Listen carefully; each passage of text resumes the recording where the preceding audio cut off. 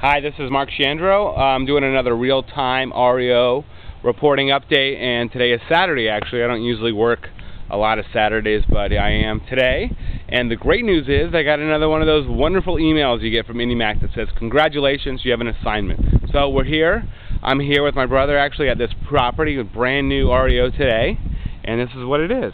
So this is actually about it's literally maybe a quarter of a mile from my office. It's just up the road. It's in this community called Bixby Village. So I'm going to walk you through. This is another property.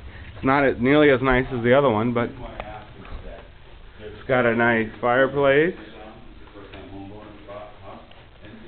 And you can see we have a large living room. It's big. This is my brother. And this is the kitchen. Go on up. It's huge. Large like kitchen. Those are some people that just were coming by and decided to peek in and with their realtor. This stuff is hot, you know. It sells quickly, so everyone's on it. One bedroom. Very small, very dark. But what's cool about this house, actually, it has this really nice little, it's not nice now, but it's a little outdoor kind of sitting area that could be really, really nicely redone. Oh my gosh. This is a gigantic walk-in closet.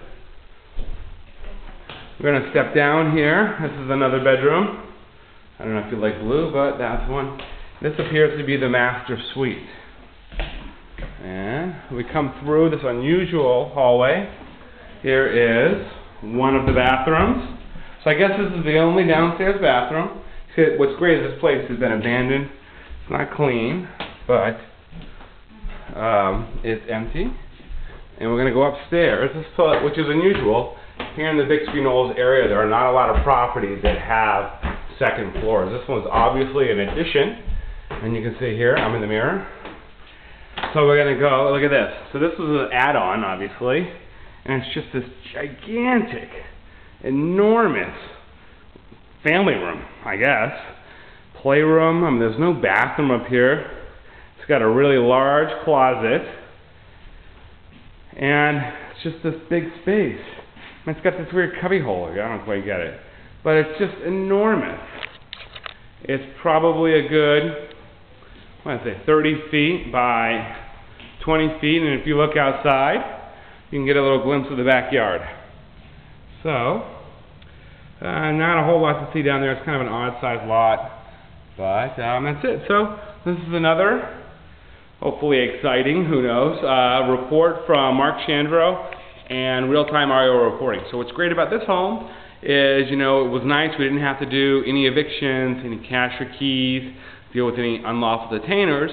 The property was vacated. Actually, it was on the market. I looked it up in the MLS. It was already on the market as a short sale. So, you know, they tried to work with the bank. Obviously, it didn't work out.